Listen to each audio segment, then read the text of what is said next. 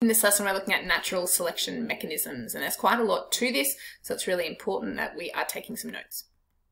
Right, we all know from our work in Unit 3 that a population of organisms will show really strong similarities between features. They are the same species after all, but we know that every individual within that population won't be identical, right? Because variation exists. Variation is beneficial. It's vital to the long-term stability of the species. It allows organisms to withstand and survive sudden changes which may arrive in the environment.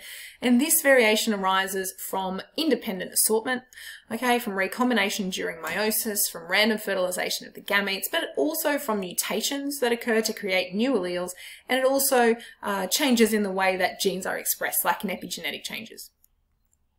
Now, a population is a group of individuals of the same species living in the same geographical area, and they're interbreeding to create new offspring.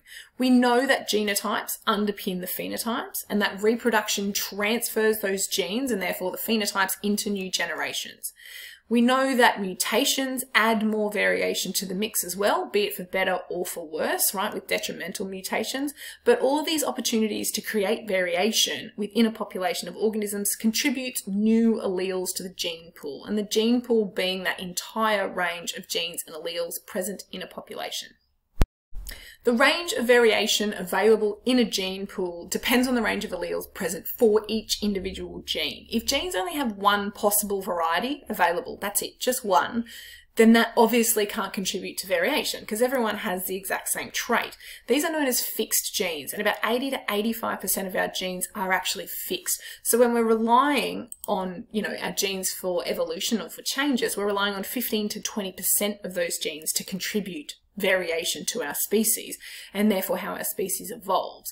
And microevolutionary changes arise from this small scale variation within a species, and where the offspring are the same species. That's that microevolution. Now, gene pools are subject to so many external influences, and they're shaped by the movement of individuals and the environmental conditions and all those kinds of events. Things like the mutation rate, the reproduction rate, immigration, emigration, and the environmental changes, they're all going to impact the frequency of different alleles in a population. Microevolutionary changes occur in a number of ways. We're talking mutation, gene flow, genetic drift, and natural selection. Okay, and that is going to change how frequent an allele appears in that population, and they're the four we're focusing on. Mutations create new alleles from old alleles, and although the mutations created can be detrimental or can, produce recessive genes that hang around for many generations, they're ultimately always a source of variation, which is generally beneficial. So, new alleles from old ones. Gene flow is the random movement of alleles in and out of a gene pool as individuals join and interbreed and allele frequencies change. I want to stress this random point though, okay? These gene pools are defined in terms of reproductive and genetic isolation, so gene flow is a good thing. Immigrant populations bring in new alleles, right? And this is why we say this is a random movement of alleles. The immigrant individuals can move in, bring new alleles. Emigrating organisms might move out and take detrimental alleles with them, or just change the frequency of others. So either way, gene flow between populations actually keeps the size of the populations approximately similar, whereas when a population becomes really isolated, then they can shrink in numbers.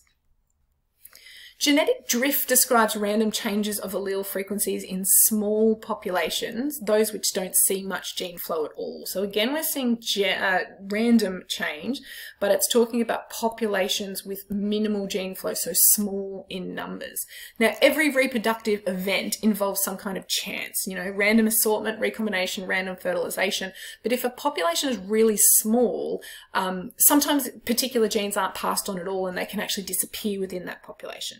And this can happen really, frequently when a larger population becomes small in a relatively short time frame. And we see this when we talk through populations that undergo the bottleneck effect or the founder's effect.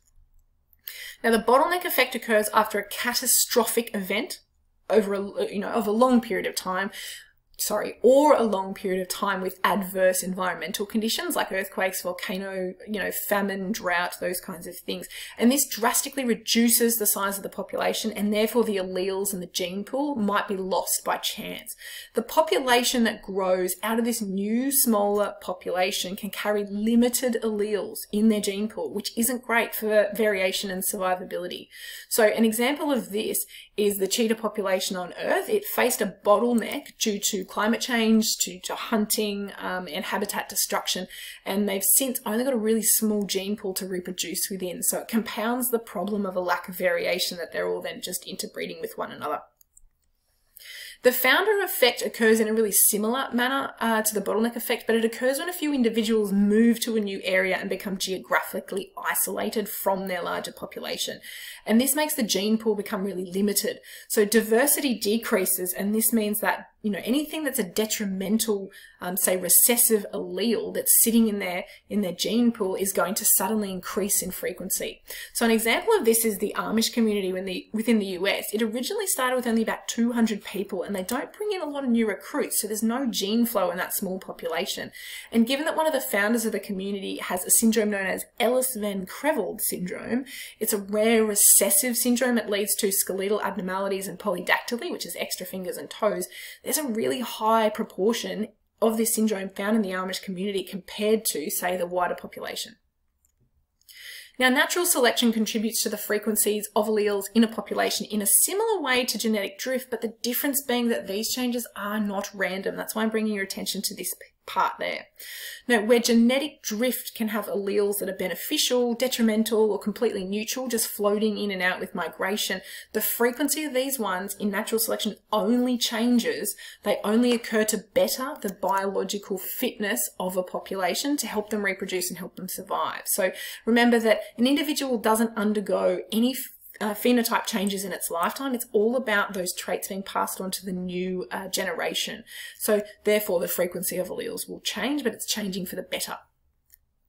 Now, organisms that are better adapted to their environment increase their chances of surviving and therefore reproducing. So when these favourable traits are selected for, by the environment, the next generation can inherit these alleles. And a selection pressure is a factor that influences the survival and the, the reproductive success of the individual in a population, and these influence the allele frequencies. So the selection pressure might be resource availability, environmental conditions, pathogens, or another organism interaction like, say, predation.